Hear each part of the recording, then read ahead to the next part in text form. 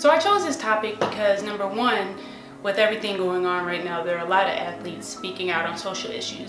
And number two, because I follow Torrey Smith, the wide receiver for the San Francisco 49ers, on Twitter.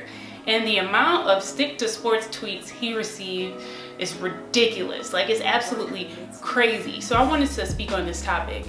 And with every topic that I choose, I do research and I encourage participation because I want to see both sides, whether I agree with it or not. I want to have a full understanding of what I'm talking about.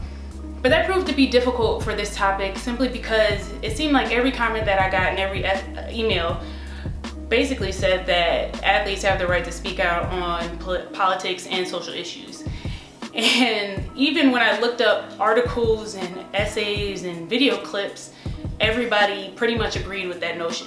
The few articles that I found that disagreed were referring to sports writers and not necessarily athletes.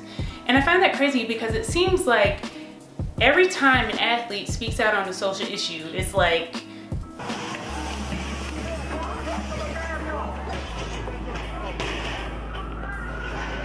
look at Colin Kaepernick kneeling.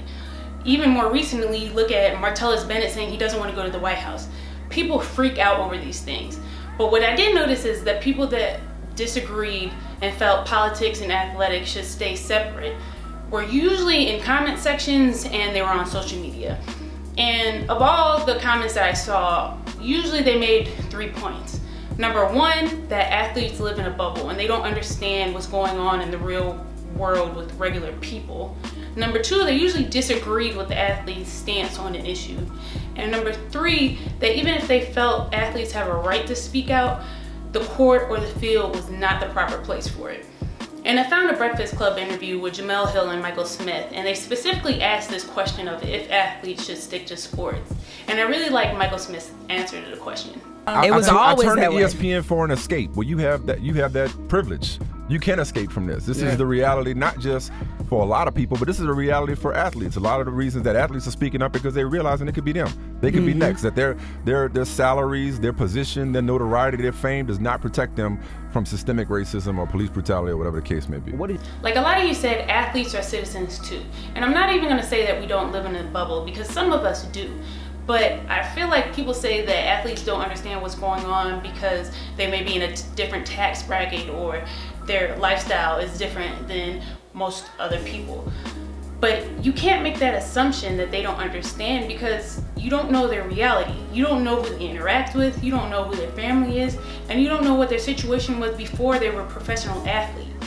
For example, when we decided to kneel for the national anthem in the Phoenix playoff game, we received a lot of support and we received a lot of resistance. And Marissa Coleman in particular received a lot of backlash because she did an interview and talked about what we did and why we did it. And the people that lashed out against her were saying how she doesn't understand what the military does for this country and how they fight for our freedom, and if she doesn't appreciate and understand all that they do to make this country what it is that she should lead. So the next day, Marissa responded with a letter, and she said that her father is a retired police officer, her brother-in-law fought for the country, and her boyfriend is in the Navy, was in the Navy. So she absolutely understood. So you can't make those assumptions and say that they don't understand what's going on when a lot of us do.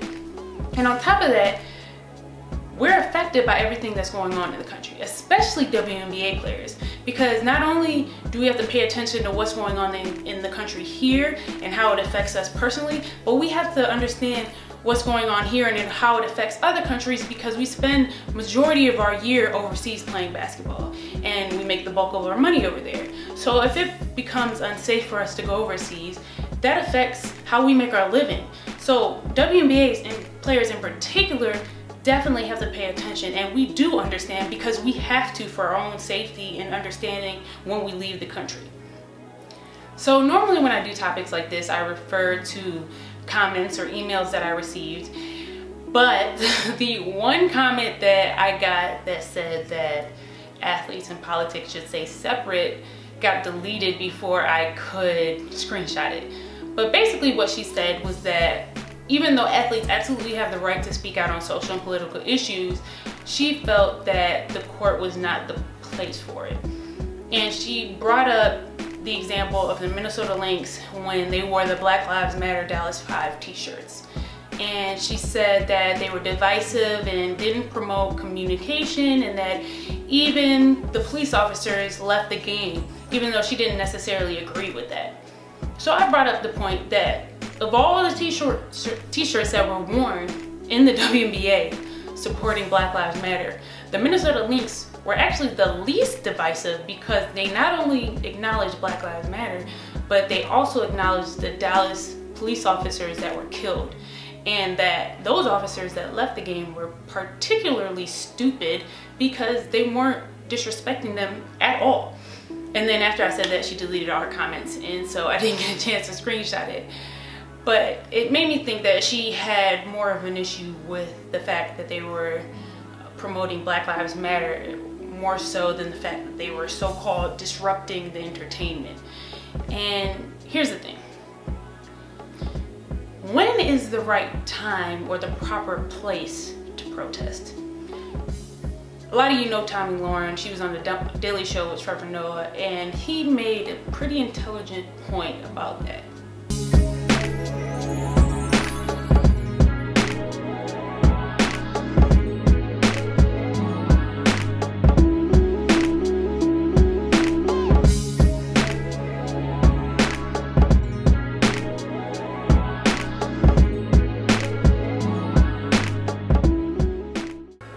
Now, Trevor Noah was specifically talking about Colin Kaepernick, so he was referring to black men in general, but what he was saying applies to anybody that's protesting or trying to protest.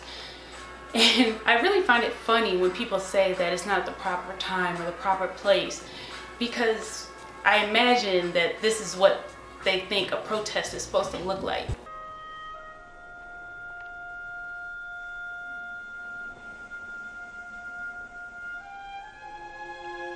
Protest is not meant to be comfortable. The entire purpose is that it makes people so uncomfortable that they have to talk about issues and they have to make changes. And with athletes in particular, we can reach such a large audience that we can promote dialogue. I know for me in particular, after we knelt during the anthem, I posted a picture on social media of us, and I received a lot of comments and a lot of messages from people that disagreed with what we did. But I was able to talk to those people, and by the end of our conversation with a lot of them, they understood. So what we did served its purpose, and that's the power that athletes have, is that they can create these conversations and be huge proponents of change. So we absolutely need to continue to speak out on political and social issues and never simply stick to sports. That's all I got for today. If you haven't already, please subscribe to my channel and make sure you get notifications every time I post a video. And as always, thank you for watching Down and Dirty with Devereaux. I'll catch you guys next time.